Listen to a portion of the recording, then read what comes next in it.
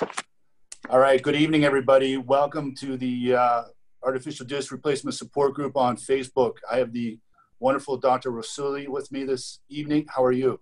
I'm doing well. I think this is going to go tremendously well. We all have been really excited about this, as I mentioned. Dan Clark has really brought you into the group quickly with a lot of good expertise. So let's just jump right into it. Dr. Rasouli, what made you get into spine surgery, and then what made your practice kind of turn into more of the artificial disc or total disc replacement?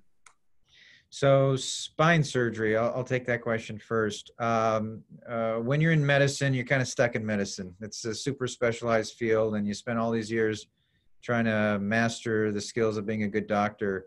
I've always been drawn to spine because I want to do the hardest discipline in medicine, and that's spine. I think in terms of the attention to detail and the level of skill that you have to be good at spine surgery is probably harder than any other field in medicine. And so I was drawn to that. That's why I went into spine, and it's been really rewarding. You can really help people's lives, young, old, sort of active, sedentary, it doesn't matter. But if you do it well and you take care of patients well, they do well. And so that was my draw to spine surgery. Disc replacements came about 5 years after I had really sort of established myself in LA. And the reason I started to entertain disc replacements was because of the results we were getting with fusion. No matter how good you are as a surgeon, fusions end up altering people's lives because they alter biomechanics a lot. And you never just do a fusion and never see the patient again. They always come back with the other level having a problem, or the fusion doesn't take. Whatever the case is, I started to think, would I want this done on my back or my neck when my time comes? And the answer was no. So I couldn't in good faith recommend fusion as the preferred surgery for my patients. And so if they met the indications for disc replacement, and those indications have become broader and broader, indications meaning the people in whom we can do the disc replacements and safely and effectively. As they became broader, I started to recommend it more. And because we've done so many, we became good at it. And now fusion is the sort of the minority procedure we do, and disc replacement is the majority procedure. I'd say probably 85% of my surgeries would be disc replacement. Fantastic. And then let's step back a little bit. Tell me a little bit about, going from high school to college to medical school. Tell me that route and why you kind of did what you did, and maybe just why you were always, you knew as a kid you always wanted to be a doctor, or how was it? So in high school, I was good at science, and I was good at the humanities. And there are lots of fields you can go into if you're good at, different stuff. But the one field for me that combined the two was medicine. So I was drawn to medicine because I got to use communication skills as well as sort of the science skills. So that was a natural draw for me. And medicine is not a perfect field. It has its challenges, but the interaction you get to have with people, and at the same time, the critical thinking skills you have to use I don't think they're found in many other professions. So that was the draw for me. College was just merely a confirmation of that. And so, you go through your requirements, the courseworks you have to do to sit for the medical admissions test. College is basically a rite of passage for us. And then by the time you get into medicine, you're given all this stuff to master, and at the same time you're thrown in front of patients, and you have to be a good doctor.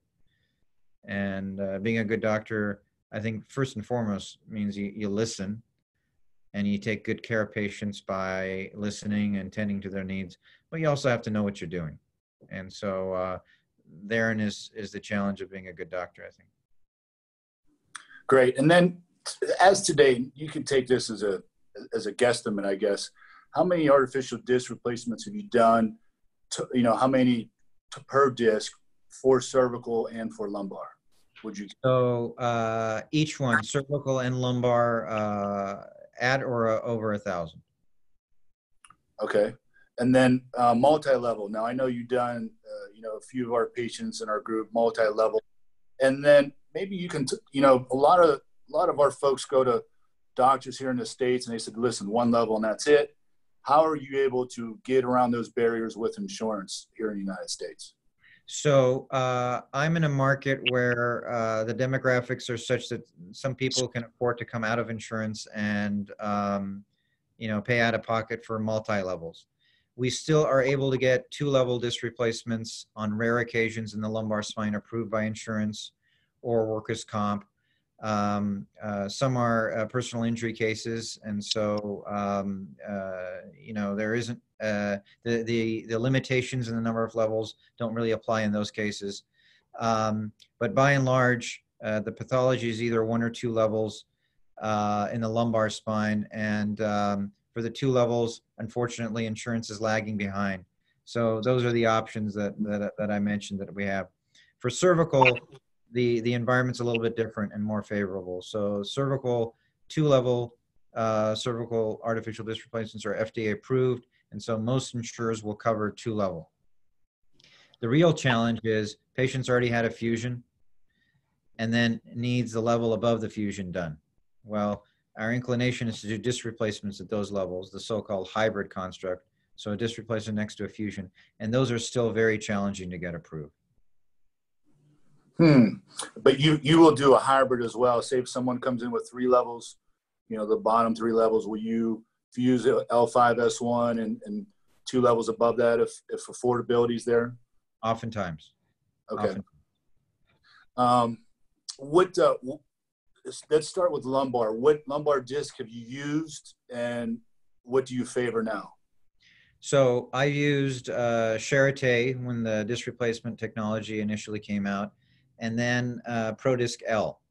My experience with ProDisc L is extensive, and because it works so well in my hands, it's sort of the thing that I use. With cervical disc replacements, ProDisc C was what I initially used, and it's a very good system. But the FDA approval of Prestige LP and the Mobi C, which are the other systems that I've used, kind of forced our hand into using those systems. Prestige LP has worked extraordinarily well in our hands, and has them as well as the Mobi C has. The ProDisc C is now beginning trials for multi-level, like 2-level and possibly 3 levels. They're all good systems. They all have their limitations and their pluses and minuses, but by and large, the cervical systems all work pretty well. And those are the 3 that I've used that have worked well for me in the cervical. Have you seen any allergy situations with the Prestige with metal on metal, where they're... Zero. Zero? Yeah, we've seen 0. Okay. All right, good. Moving on. When your patient comes in, what do you usually like for them to have? And this makes your job easier. Obviously, MRI, X-ray. Do you like a DEXA scan as well? Obviously for the older patients that may have a great looking spine, but you're worried about their bone quality. Yeah. So in terms of imaging studies that we would like patients to have, ideally come in with, but to have ultimately, X-ray, MRI. The X-ray assesses stability. So the X-ray is obtained with what we call flexion extension. So you can see the spine move, and you can determine whether the spine is stable enough for a disc replacement. So we want X-rays. MRI goes without saying. It shows you the bones, it shows you the discs, and it shows you the nerves in relation to those 2. What many practitioners don't get, and you really should have, is a CT scan.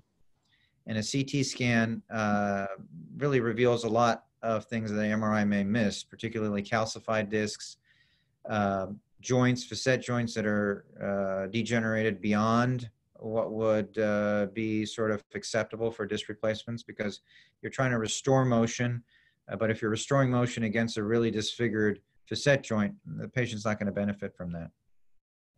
DEXA scans, which is the bone density scan, it tells you how robust your bone is going to be in supporting the disc replacement. I get for anyone over 50 years of age. I don't get them indiscriminately. But those are kind of the 4 studies that we would love for patients to have. The other thing we're really looking for is a trial of non-operative treatment. So physical therapy, maybe the cortisone injections, the epidurals, and the facet injections. Basically, building the sort of the case against the insurance companies that this patient's tried everything they can, and surgery is really the last resort, which it should be. Surgery should be the last resort. And in the few patients that we do end up operating on, those who have gone through the conservative management and have ended up resolving for themselves that surgery is the only option, they do the best. And I completely agree. I mean, with our group, that's the way we preach to our members as well. And that way it makes things much easier, like it says, for you to get that patient to where they need to be, or are they here too soon, too early, and it's just, you know, it's just a conversation piece at this point. Right. So we really definitely try to, you know, say, listen, conventional, do some injections. Some of us are big believers in PRP, BMAC, some aren't, you know, it's still kind of out there, but you know, it works for some people and it doesn't. I mean, that's definitely the conclusion that we've come from our group. Do you use a vascular surgeon? So I do. In my lumbar disc replacements, I use a vascular surgeon. He does the approach for me. And given the volume of cases that we've done together, I consider him one of the best, if not the best in the world. And he's the reason we're able to do these surgeries outpatient. And I mean, literally outpatient disc replacement. So you come in, you get your surgery, and you leave that day. That's not possible without a vascular surgeon who can do the exposure efficiently. Usually, most of the time, under 5 minutes. That's fast. Yeah. Fast. Let's talk about your vascular surgeon a little bit more, because we always have patients that come in that says, you know, I have had a hernia, I've had multiple babies, I've had multiple C-sections, and we get these questions a lot, and we know how to answer these questions. But obviously, coming from someone like yourself, it's going to go much deeper. So what are your qualifications on what would make somebody not be able to get artificial disc replacement surgery if they had something going on surgery-wise in their stomach? Nowadays, very few things stop us from doing surgeries through the anterior approach. So revision, usually it would be previous spine surgery, previous anterior spine surgery would be our main reason not to attempt. But nowadays, even our ability to do even revision anterior spine surgeries has improved significantly. So there isn't much that would stop us anymore. Okay, great answer. Great answer. Doing revision surgery, I know the group is very interested in care if some people do go to Europe because of the cost. You know, we do know that sometimes the cost can be a little bit better there. Will you take care of a patient if they run into problems, or would you be their, you know, doctor to follow up with? We're here to take care of patients. So if they've had problems and they need it taken care of here, we'd be happy to do it. Okay. We just encourage them to maybe exhaust their options here in the States. Sure. Sure. Before going to Germany. I think everything they need, they can find here in the States. Fair enough. On your when you're doing anterior approach, do you do any adhesion barriers? So one of our vascular surgeons does use adhesion barriers and one does not. And I'm not sure in seeing kind of the split 50-50 between them, whether it matters or not. We call it the patch.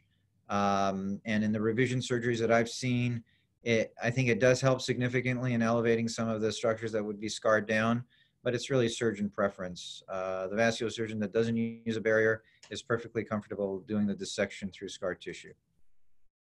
Fair enough. Do you remove osteophytes in the lumbar or in the cervical area when you're doing replacement? So my motto is attention to detail. And so, yes, I do. Because those osteophytes can be the difference between a surgery that looks good and a surgery that is excellent. So we kind of restore what we feel is the anatomy, and then we go from there. Do you use bone wax? I use bone wax primarily to stanch the bleeding after surgery because blood loss and what we call ectopic or adventitious bone, that's when bone grows around a disc replacement. You don't want that happening, by the way, because that's like having a fusion. Blood loss and that sort of extra bone growth go hand in hand. So we like to minimize the blood loss by using bone wax sparingly, but we use it. Okay.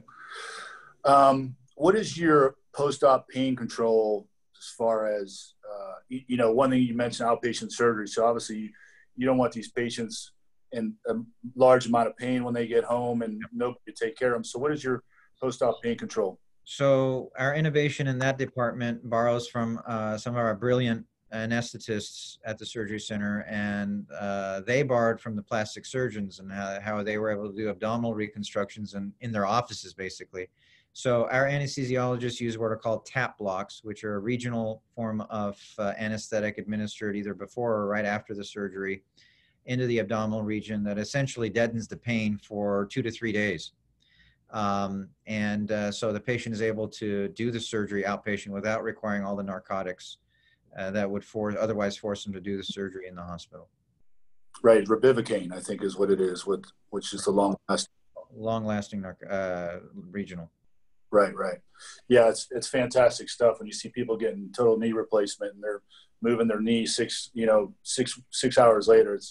It's pretty phenomenal. And, I'm so glad it got approved here in the States, I think, 2 years ago. Yes. So say if someone has issues, 6 months in, and, I know the pro disc really doesn't move, but say there's a situation happens, is there any kind of revision insurance covered, or would that be just billed through insurance? Just one of these questions that a lot of patients tend to ask. Well, naturally, they want to know who's going to pay for things when they go wrong. Sure. In the few cases where things have so ProDisc does really well, it's very stable. But in the few other systems that we've seen move or migrate, it's insurances are pretty understanding in those cases. They usually foot the bill, but sometimes it comes down to the surgeon saying this is a complication that we're going to just have to absorb. But usually it's insurance that steps in for us. Okay. So patient comes in and just patient presents, right? And patient presents L5-S1, bone on bone, and the L4, L5 has a little disc left. Are they a patient that's eligible for a total disc replacement? Saying that their facets are decent shape. The answer is yes. You'd be surprised at how much height restoration or anatomic restoration we can get at L5-S1 even when it's bone on bone, as long as the facet joints are preserved. L5-S1's candidacy for a disc replacement is not necessarily in terms of the amount of collapse at the disc. It's in the shape of the sacral slope. So if you have a really steep sacrum or sacral slope, you probably don't want to use a disc. You can, but it probably won't move very much. If it's a little flatter, the slope, you'd use a disc replacement. Otherwise, you do a fusion at L5-S1 and a disc replacement at L4, L5. I have to tell you the amount of hybrids I've done, in other words, a fusion at one level, disc replacement on the other, as the number has been going down and the number of dual level disc replacements has been going up. And that's just from my experience in seeing that really the L5-S1 disc replacements do well, contrary to what we thought at first, where L5-S1 disc replacements did not do well. Our results indicate that they do just fine. One of the big issues that members have after disc replacement, whether it be the two scenarios you talked about, either a hybrid or approach or double disc replacement, is SI joint problems. And I think a lot of surgeons miss that it's typically an SI joint problem prior to being a disc replacement issue, but that's a whole different story. We can talk about that road. But say someone does get replacements and now they have this pestering feeling that their SI joints are lax. What do you do in that case? So about 20% of our patients have postoperative SI joint irritation, and that's because we're altering the relationship between the sacral spine and the pelvic bones. Most of those resolve within about 1.5 years. with the help of injections in the SI joint and sometimes ablations. But it's in almost all cases a temporary issue. Gotcha. Speaking about the L5S1, we didn't talk about this. The Active L, you know, they have a disc for that area, which is more of a scalp design, more natural looking. Have you tried the Active L at all? I haven't. I haven't tried the Active L. I've had good enough experience with what we use, the Pro Disc, that we haven't explored it. It's something that we'd be happy to explore, but it just hasn't been necessary in our repertoire so far. Fair enough. Fair enough. So a lot of patients complain about distraction. You know, they're the ones that are bone on bone or have very little disc left. You go in, you distract it, place your disc in, and now they have all this extra nerve pain going down their legs that they never had before. It seems like some patients last weeks, some patients last months, and we've had patients last, you know, a year and beyond. We've got some solutions that we kind of think that, you know, can help rather than always being an extension, working in flexion and stretching those muscles out. I don't know what your protocol is, maybe pre-op and post-op, but preventing those distraction pains. And do you have anything that works well? So we don't see very much distraction-related nerve issues after these surgeries. The actives during the surgery itself, I make sure I do a really good posterior lateral release, and I decompress the foramen. So I give the nerves a lot of room. And by the time we do distract or we restore the intervertebral height, I think the nerves are free and not tethered.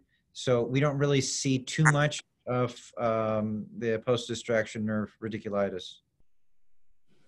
What are your contraindications for total disc replacement? My number one contraindication is bad bone.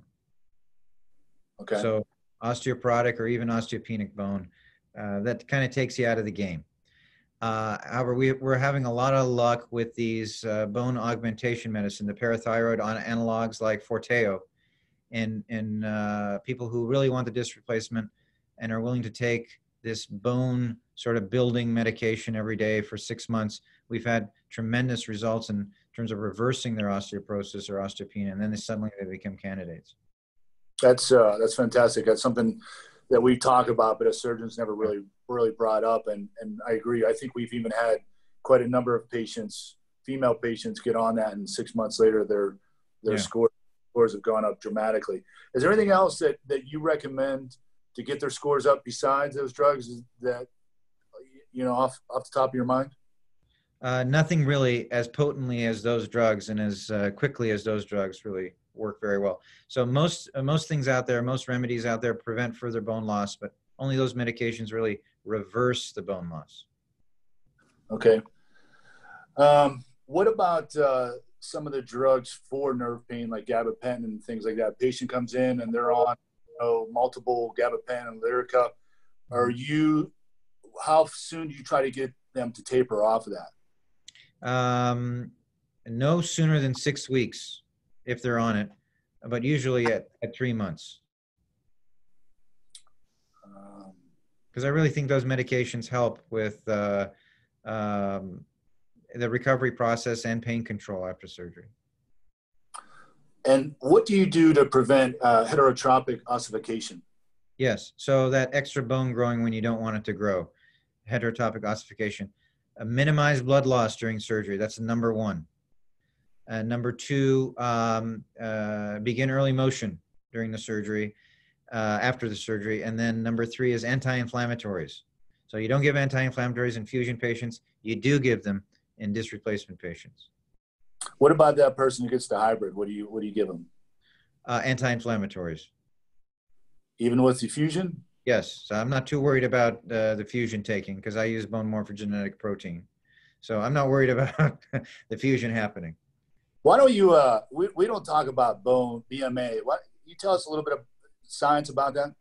Yeah, BMP is bone morphogenetic protein. It's this magical substance that was invented at UCLA that takes advantage of basically overriding the way that cells behave and divide in an area where fusion is to take place. And it coaxes your body's cells to become bone cells. and it does it very well and very efficiently, sometimes too efficiently. So if you use too much, you get complications of extra bone growth and fluid accumulation and all that. But if you use it sparingly, it leads to very quick and efficient fusions. Do you use it with anything else in your fusion? I mean, do you place no like demineralized bone or bone from? Sometimes we may use some bone filler, like demineralized bone from cadavers and things like that. Okay, just you know, I've been in the business, so I'm always curious about what Right. you got, what uses. Have you, as far as going forward, what do you think the changes will be in total disc replacement? I mean, as far as, I mean, we know the Pro Disc is great, but you know, there's going to be probably something coming out that's better. Where do you, I mean, people ever talking to you about, hey, we want you to, you know, maybe come up with something?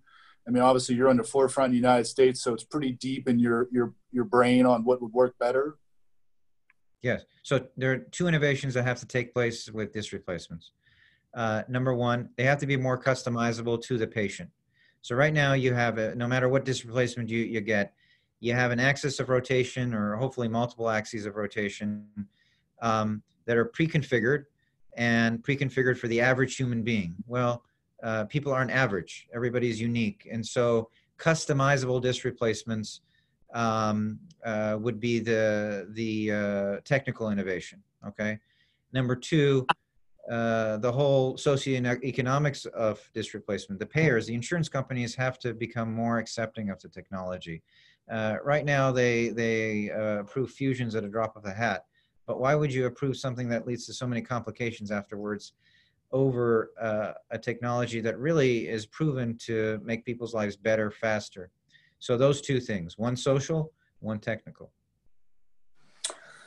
What, and then the M6C has been approved by the FDA. Have you started to use that in your practice? Or you We have not. We have not yet. The other things we are using work so well for us that we've had little motivation to, but we're always looking to explore the new technologies, and we will start using that soon. And then finally, the evolution from fusion to artificial disc replacement. Can you go into detail in the past like 5 to 10 years on how you think it's evolved in your practice? One, from going from an inpatient to an outpatient procedure, but also how it's evolved on the recovery with the patient. You know, where they can lead to an amount of time compared to from a fusion to a disc replacement. Yes. So at the outset, a fusion surgery usually requires a lot more healing capacity on the part of the patient. And I mean that from the get-go. So there are longer surgeries, there's more blood loss, there's more pain, and there's a longer recovery period. All of that makes the fusion surgery more conducive to being done in the inpatient setting where the patient spends a couple nights. Although I still do fusions in the outpatient setting in the few cases that I do fusions. Disc replacement surgery necessarily means, if you're going to be good at doing it, necessarily means you're efficient, meaning you don't take forever to do the surgery.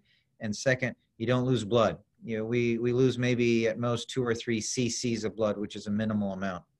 That's all conducive to doing the surgeries in the surgery center and letting the patient go home the same day. And it's also conducive to super fast recovery. Rapid recovery is what I call it, which we're maximum of 2 weeks. And most patients are back to driving in a couple days rather than a few months, which is what we had with fusion. Finally, you restrain a fusion patient. You have to put them in a brace. They can't do much. They're limited. Not so with the disc replacement. You want those people to move. What about the patients that come in with a BMI, say at 29 to say 35? Will you take those patients? We sure do. You'll do that. Your access surgeon, no issues, huh? He's that good. Yeah, he gets all the credit. No. Yeah, we might have to interview him next. Yeah, I think we might have to. Yeah. That's fabulous. That's fabulous. You know, that's all. Let me ask you, I do have one more. Your patient comes in, what are your follow-up timetables? You know, so I come in, you put 3-level you do a hybrid on me, 2 levels. We got 1 approved by insurance. Where do you want to see me, from then on? So we do the surgery, we get approval, we do the procedure. Hardware failure, meaning when things go wrong, when hardware fails, or which we haven't seen, but theoretically, if it's to happen, it'll happen usually within the first 2 or 3 weeks. So I want to see the patient 2 or 3 weeks after the surgery for x-rays. After that, I want to see the patient back in about 3 months for another set of x-rays, just to make sure everything is where it should be. And then I do a final follow-up between 6 months to a year based on their schedule and their demands. And that's the other thing versus fusion. With this replacement, you don't need to follow up that much. Yeah, just a phone call or email. So say there's somebody from New York, there's somebody from Canada. We know our friends in Canada have things even worse up there. Yeah. Do you do many international patients? I guess that's the first question. We do. A lot of out of town and a lot of international. Yeah. A lot of Canadians. We have a lot of Canadians in our group. I was gonna say. I'm not sure about Canadians in particular, although we'd be happy to help them. And then what is your process? So I'm in New York, but you're in California. What are the steps I need to do to work my way in? Obviously, we talked about conservative treatment, getting the injections, doing everything, sending all those documentations we look for, and then you're able to see that person and examine them, and then possibly do surgery that week, or would you need them to go back and forth? Just trying to be efficient, because you use the word efficient a lot, right?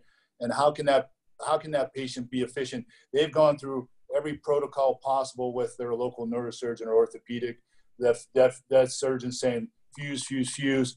I saw this video with Dr. Rasouli. He sounds fantastic. I want to go to Los Angeles. How can we do that? So I'd love to take credit for it, because I have an awesome office support staff, and they basically take care of everything. And usually with our out-of-town patients, it comes down to they're sending some imaging studies that I can review.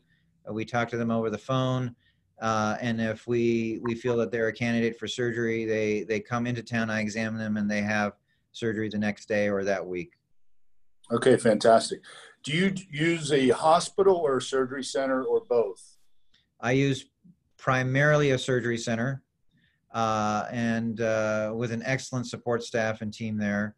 And then in rare occasions, I use the hospital for these cases. If you don't mind, would you mind sharing the names of them? That way they'll see this. People want to kind of look, okay, where am I going to be at? Where is this at? Where can I find a hotel to recover at, Yeah. before?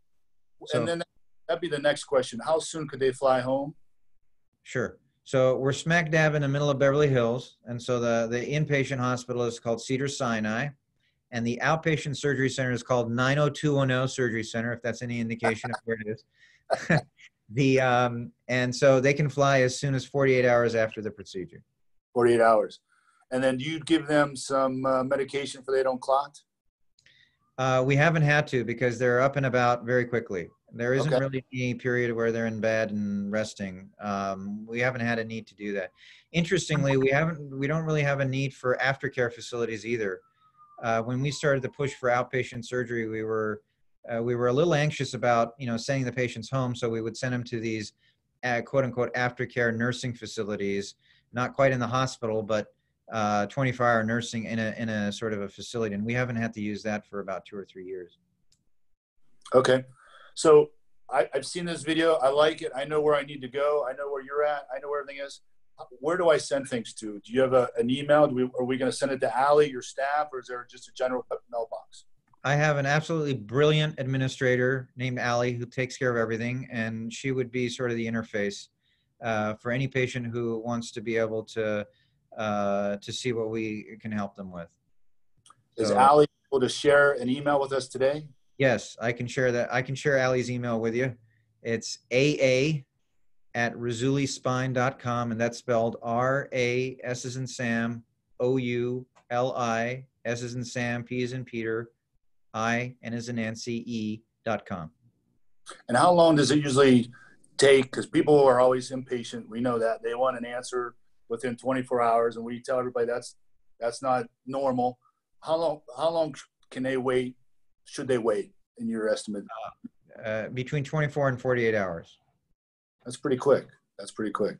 Yeah. And Allie will give a response, correct? Allie is amazing, and yes, she will. Okay. That's all I have. Is there anything else that you wanted to throw into the group before we part ways? No, I'm just real proud of the sort of the community you guys have going. I think it's going to make huge inroads, not just now, but years from now, technically and politically. I think it's really important. Well, we think the social. I would have never thought this social media would have took off like the way it has. It's quite astonishing, and you know, I have doctors and surgeons that join the group, and they're amazed. I mean, I've got a plastic surgeon I'm really good friends with, and he joined the group, and he's ready to make some decisions as well, and directions and whatnot. And we're trying, like I said, we're trying to keep the best of the best with the group, and that's why we've been so excited to interview you. And I really appreciate you taking the time and Ali getting this all set up. Well, listen, it works both ways. We appreciate it very much. All right, let me stop this recording.